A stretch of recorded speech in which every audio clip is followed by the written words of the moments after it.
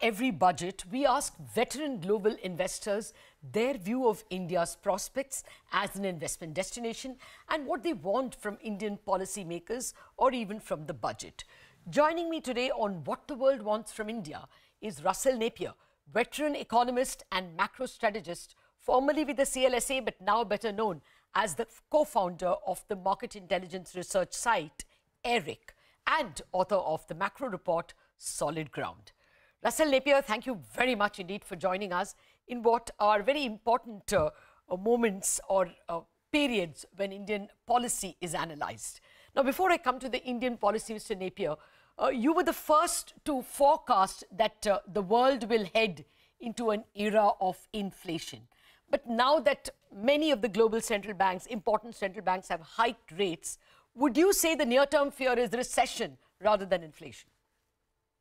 Well, you can have recession and inflation. Yes. It would likely be lower inflation, but it would still be inflation. So clearly there is a risk of inflation. The question for investors is how negative would a recession be for stock markets? Okay. Stock markets have fallen a long way ahead of this recession. They always fall ahead of a recession, but not usually by this magnitude. So really the key question we're asking is just how bad a recession will be. And we have a little template of 2020 when we had a really in terms of its short-term duration, short but huge magnitude recession, and had very limited impact on the equity market. So what we're talking about is a new form of recession, or really an old form of recession. And that is one today where there's lots of government support, huge amounts of fiscal support, huge amount of subsidies on energy, now massive interference in residential property markets, huge interference in banking by governments. I think the net situation with that is that we don't get a recession which is particularly bad for corporate earnings, and certainly not one that threatens insolvency, as the last three recessions seem to have done, or at least the market thought they had done. So I don't fear the recession as much as other people. It will bring down inflation. It will bring down short-term interest rates. The impact on corporate earnings, I think, will be more muted, certainly in the last three. And therefore, it's not going to be particularly bad for the equity market. However, it does raise serious long-term structural issues about the relationship between government and markets. And I think that's more of a bigger long-term issue and ultimately more important than the magnitude and duration of this recession. Can you develop that point further? How do you expect this relationship to evolve? Do you think we hit back to inflation? Do you think the governments all over the world will continue to pursue negative real rates, which is what you had forecast? Yes, absolutely. The call in 2020 was for higher inflation, but it was part of a financial repression. Yes. And the crucial part of a financial repression is that rates cannot reflect inflation expectations. And I mean right across the yield curve. Now, we have a very, very dangerous situation building up in Japan at the minute. And this may be when the penny finally drops for investors, that we realize that governments and central bankers are simply not prepared to live with higher rates. That's not their vocabulary, that's not their language, that's not their statements, but it will prove to be the reality. So the great shock, I think, that could come out of Japan is if the Japanese authorities, and this would be the Ministry of Finance rather than the Bank of Japan, force Japanese investors to buy government bonds, compel them to buy them at a yield that today may be slightly higher than today. And then we would realize that the world has changed, that the so-called risk-free rate is an entirely artificial rate, not determined by central bankers, but determined by the government. So that's the second part of financial repression. It's yet to come to pass, but Japan may bring us to that quite quickly. Okay. Well, in that case, if the central banks and governments more particularly are going to follow a lose money policy, a negative real rates, then we should have inflation back before long, right? Well, inflation is coming down and it will come down further. But if the government mitigates in any way the impact of the recession, then that mitigates against crushing inflation. I also believe that this is part of a larger policy that the government wants inflation. Now, it doesn't want it at the current level. We're talking developed world here. But it's very happy to see it between 4 and 6, because alleviating these crushing debt burdens is going to need inflation roughly around those levels. And for your viewers who saw the data out from the United Kingdom yesterday on the scale of the government budget deficit and just how much of that deficit is now composed of interest expense and inflation compensation on index-linked gilts, I think we're beginning to realize that the world simply can't live with higher rates. So inflation mitigates, but doesn't come back to two, doesn't come down to two. The governments want it to stay higher. And I think that's the new normal that we have to get used to. In that case, what are you advising investors to do with their money? Do they invest in developed markets at all? Would you prefer emerging markets, at least because they follow more orthodox policies? Yeah, so yes would be the simple answer to that. Emerging markets find themselves in a very different position because post-Asian financial crisis, they haven't racked up huge amounts of debt relative to GDP or huge amounts of interest expense relative to personal consumption expenditure. China is the exception to that. India is quite clearly an undergeared country. It's one of the great achievements of India over the last 15 years that it has grown without a dramatic rise in debt. Now, a rise in debt for sure, absolutely, but nothing compared to the way China has only been able to grow by adding lots of debt. So absolutely looking more at emerging markets, but buying cheap equities. I mean, it is said that the lesson from the 1970s is that equities cannot defend you from inflation. I think we all know how badly they did during the 1970s. Yeah. But actually, the real lesson from the 1970s is that highly valued equities cannot defend you from inflation. Now, when you look beyond the US, beyond the S&P and beyond the NASDAQ, you do find cheap equities everywhere. This is India's problem. India's problem is not a macro problem. India's problem is a valuation problem. It's on about 3.6 times book value. If we look at the average for the emerging markets, you're looking at about 1.5. So there is a rather big gap in valuations here.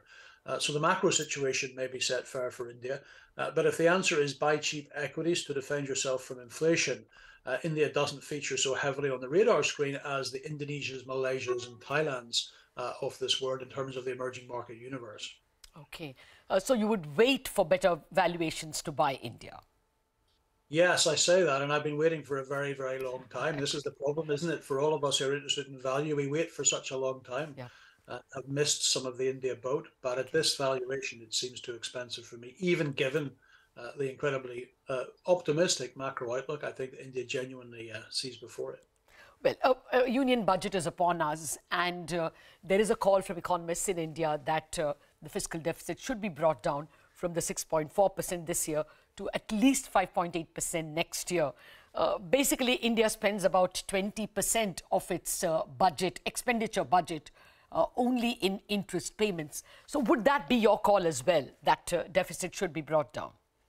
Well, there are other things you could do. That's not a major change. That's a tweak, I think, rather than a major change. The question for India is, can it sell its government bonds? In a world where I think governments will genuinely be struggling to sell their government bonds.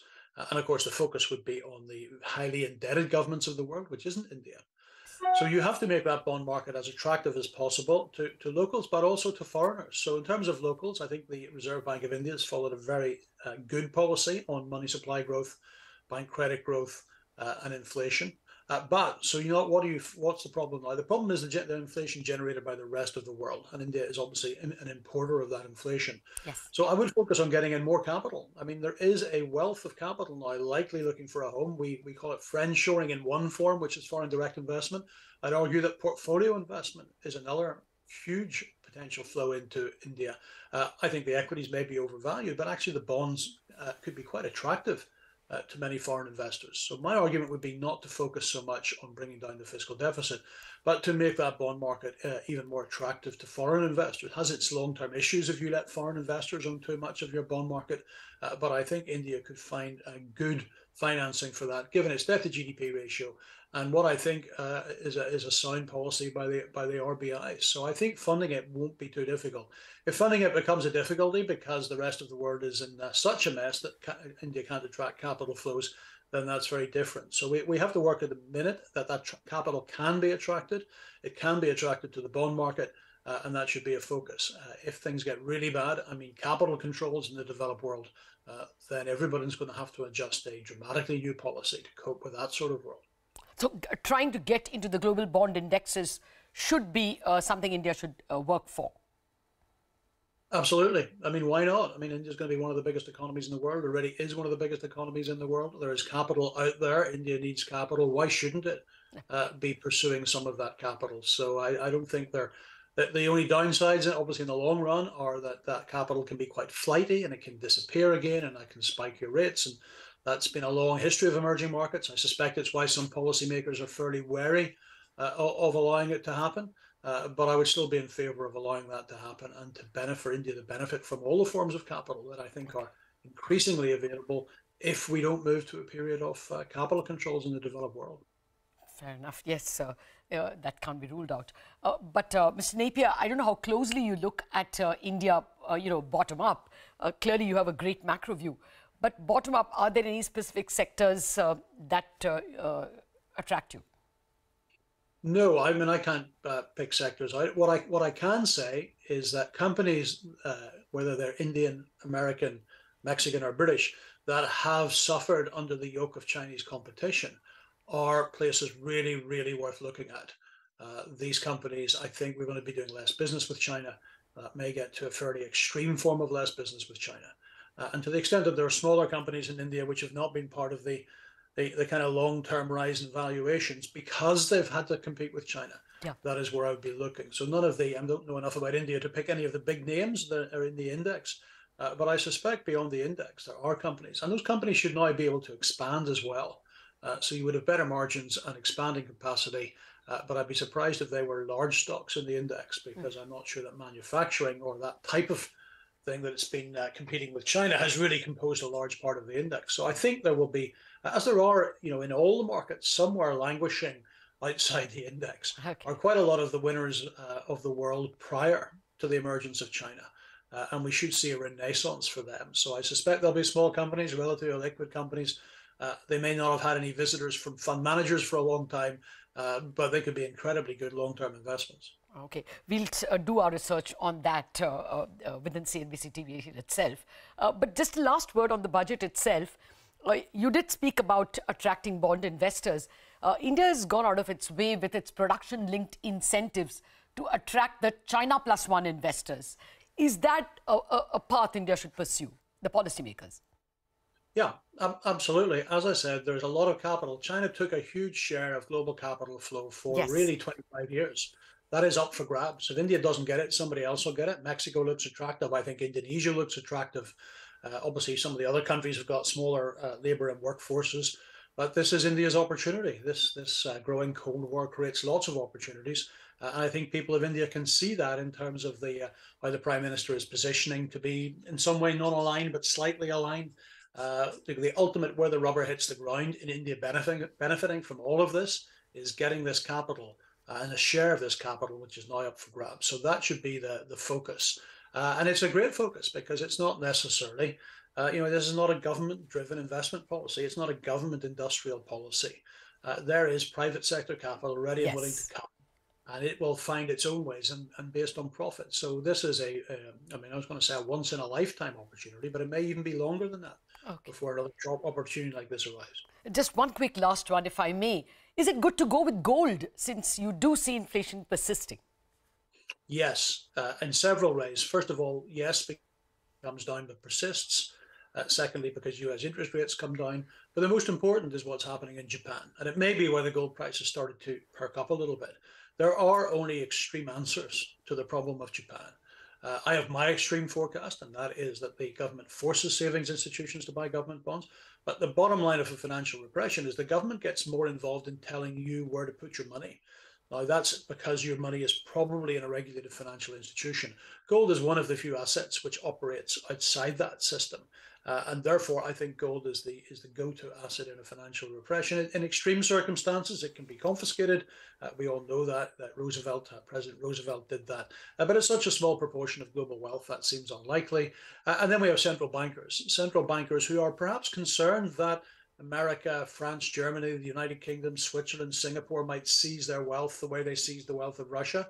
Well, one of the very few assets that you can own and actually hold domestically would be gold. So there are many, many, many things lining up to be very optimistic for the gold price. Okay, the Indian housewife was right after all. Thank you very much, Mr. Russell Napier, for joining us. Everything you say, always worth their weight in gold. We have to take a quick break, and thereafter we'll be joined by Brian Jacobson, the Senior Investment Strategist of Allspring Global Investment.